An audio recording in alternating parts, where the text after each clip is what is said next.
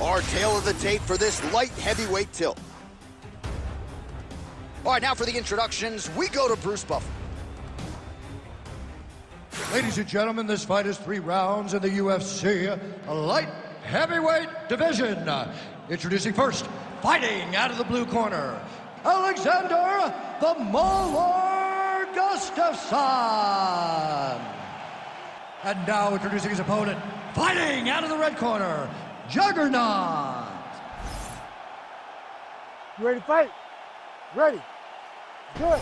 With 10 career wins by knockout to his credit, here is the Mauler Alexander Gustafsson. As talented a striker as we have in this light heavyweight division, he's finished 8 fights in the first round, so a very dangerous guy in the early going. We'll see how he starts this one tonight. Oh, they're trading huge shots here. We'll see who's the last man standing. Oh! Oh, he's in trouble. He's hurt. He's hurt. Finish him. Oh, big knee! Oh! Another knockdown! Back to the feet now. Position. Oh! He has to evade stand space. You the driver in this one now. Set the pace. Here we go. Establishing the jab here.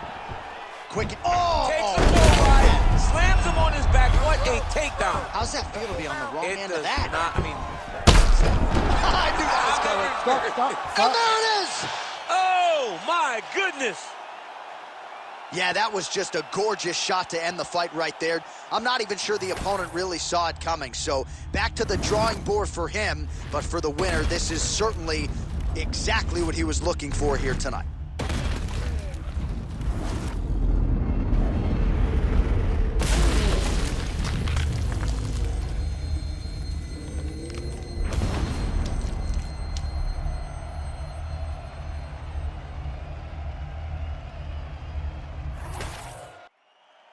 Bruce Buffer inside the octagon with the official decision.